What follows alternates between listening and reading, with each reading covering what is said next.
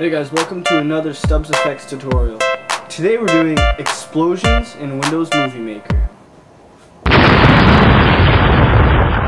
People think that this is going to be complicated and we're going to have to go through a lot of editing, but it's actually really simple. All you need is raw footage of where the explosion will be.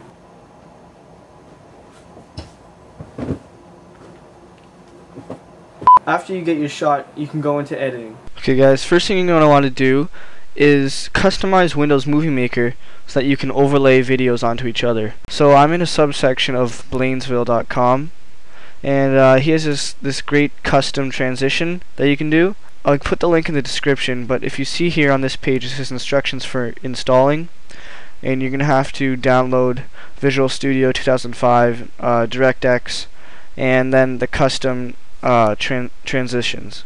So just start off by downloading each one. So you're going to click on it and click run.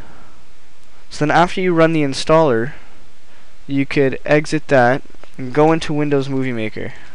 Now if you go into transitions over here, you will have a new blainesville.com compositing A add B, and this basically makes one video go over the other.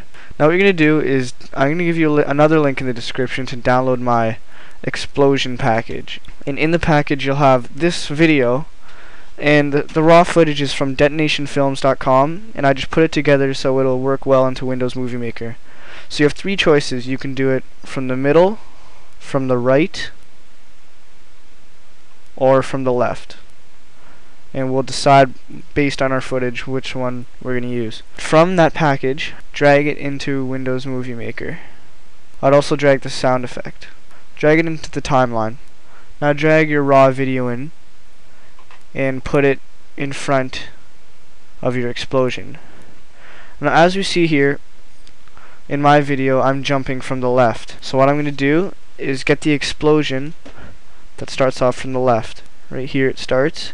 I'm just going to trim so I only have the explosion that's on the left and delete the extra. What we're going to do now is go into transitions and take this compositing A add B and put it between the two clips. Now you'll see how it sort of fades. We're going to drag it to right where we jump, and as you see here, the explosion goes over our raw footage.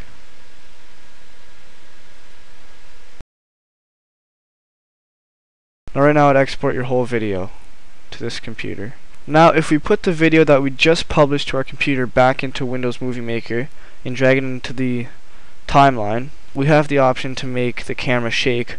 So if you right click and go into effects and scroll down, we get camera jiggle, and if you add it, you'll see that the camera shakes.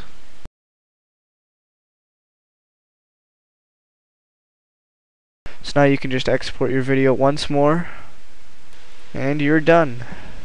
I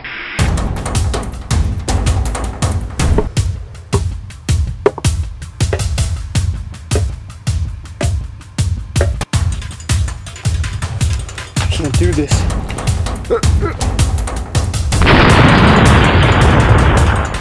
Alright guys, that's it for today's episode of StubbsEffects Tutorials. Remember to rate, comment, and subscribe, and keep watching.